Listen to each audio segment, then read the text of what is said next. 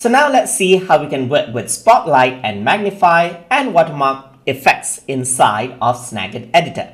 So in order to work with Spotlight and Magnify effect, let me just go over here onto Spotlight and Magnify. So if I were to go over here, right here, I can go around and select out a portion. Let's say, for example, I'm just going to select out this subtract portion right here. Once I do that, I can get the options right here for the zoom. So I can just increase this out right over here. And then I can dim it out right over here, just like this. So everything else is dimmed out as this part is zoomed out, just like that.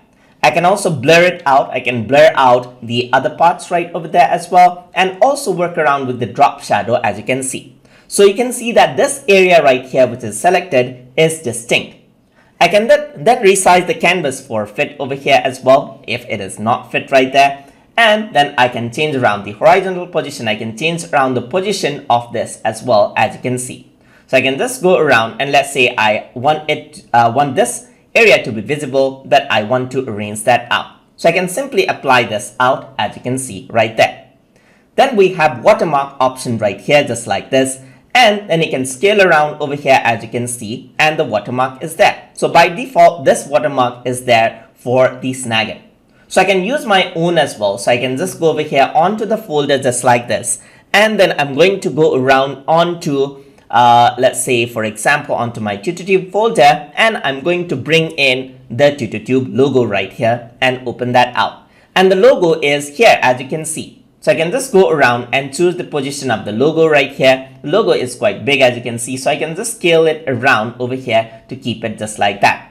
I can increase out the depth of the logo over here as well. And I can underlay and overlay this out as well, just like that. So this is underlay. So this is more like just an emboss right here. And I can choose around different directions for the emboss as well.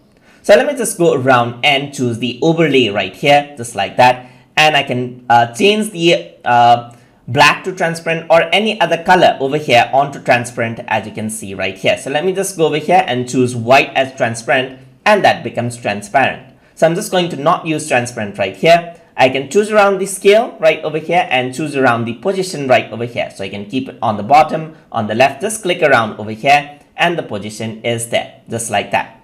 And that is how you can work around with